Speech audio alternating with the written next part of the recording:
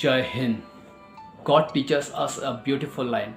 Appreciation and criticism are to be treated equally as the same.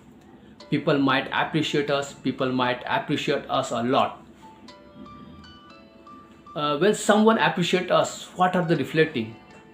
Have you experienced any time you are the same, but someone appreciates you a lot? Someone says you are very nice. Someone says you are not very nice. Someone might say you are horrible. Someone say I can spend whole life with you. But someone might say I cannot put up with you for an hour. You are the same person. So why do people have different opinion about us? Because that opinion depends on them. Every time we have to remember this. So if somebody appreciates you, it is reflecting their state of mind. If you remember that when somebody appreciates you, that whoever appreciating me, at this time it is reflecting their sanskar. On that time, do not say I am good is what they said. If you think that they are calling us good, it means we have consumed their appreciation. If you consume their appreciation, then we cannot escape from consuming criticism. And then what happen? We will fluctuate in both in criticism and appreciation. And if we keep fluctuate throughout the day, then our inner power will keep depleting. So if somebody appreciates me, it is reflecting their state of mind. When somebody criticizes me, it is reflecting their state of mind. Take feedback from people, not the energy of criticism. Both are very different. One is a feedback, or one is the energy of criticism. Suppose this is a table. I want to give feedback on this. So I can say, today this tablecloth is not very clean. Tomorrow it should be clean. This is a one-line feedback. The energy of criticism will be, they always keep it dirty. Do whatever you want, but there is no neatness here. No idea what they do throughout the day. Can't they clean this tablecloth? Don't consume this energy, because this energy is of no use. What is useful for you is only one-line feedback that tomorrow this tablecloth should be clean. Whose sanskar is energy of criticism? It's my state of mind. Just take your feedback. Don't consume my energy of criticism. Because if you consume my energy of criticism, which was my emotional illness, if you say they spoke like this to me, actually it is not true. Today their mind is disturbed. Keep this energy there. Because if you consume other people's energy of criticism, which is not healthy, then first person was ill, and after that so many.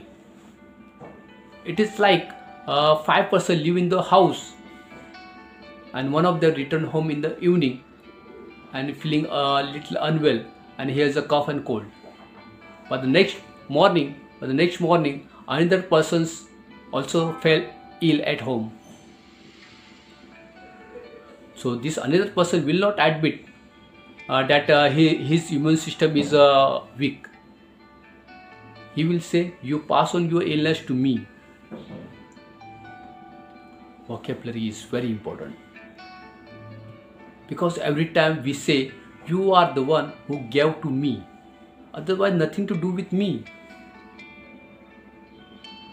Every time we blame someone else for what we are thinking and feeling, we are giving up our emotional strength. The need of an hour is emotional independence. Emotional independence means whatever getting created here is completely my choice. Situation is here. Situation is here. It could be good. It may not good. It could be favorable. It is a crisis, chaos, or anything. That is the energy of this situation. What I will create here is completely my choice. In the same situation, create the same thought in same situation. Create the same thought in 5 people. No, but the situation is same. If situation create the same thoughts, then one situation create the same response in all 5 people. But feeling in everyone's will be different. So situation not creating our feelings.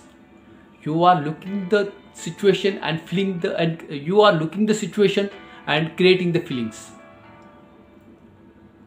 So emotional independence means never ever to say I am feeling like this because of them, because of anything outside. And each time we say because of, we imply where is the remote control of this mind? With other people. So other people had a choice. If they press this button, you were happy. If this press another button, you were down. So situation can harm us physically. Situation can harm us financially. Situation can harm us professionally. We are talking about emotionally. Because everything is outside. Money, power, career, they are all outside. So what is the external can harm external things. What about inside?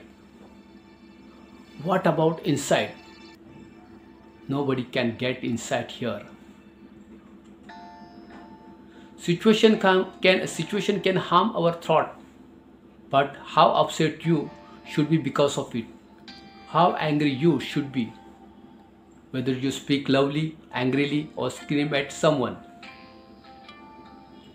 Should you scream only a little or lot? All this decision made inside here.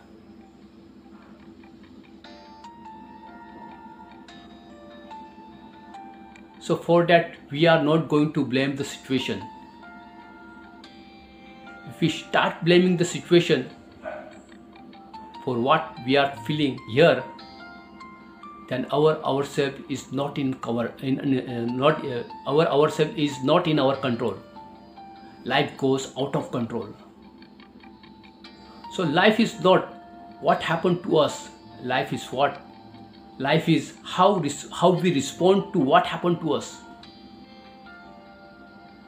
Life is not about the situation coming to us. Life is not what situation coming to us. Situation is not in our control. What is in our control? How we think about that situation. How we speak in that situation. How we behave in that situation. Situation is not in our control. If we are in control, life will be beautiful. There are some peoples in their life, everything is going perfectly well, but they are not fine here. They always find something wrong, even if everything is fine. And there are also some people in whose life nothing is going right at this time, but they are doing fine here. If you ask them how life is, they will say life is beautiful. Even if you remind them they have a lot of problems, they will say, so what? So what? This is because they are fine here, they are well here. So we need to perfect. We need to perfect here. We don't need to perfect here. Jai Hind, Jai Bharat.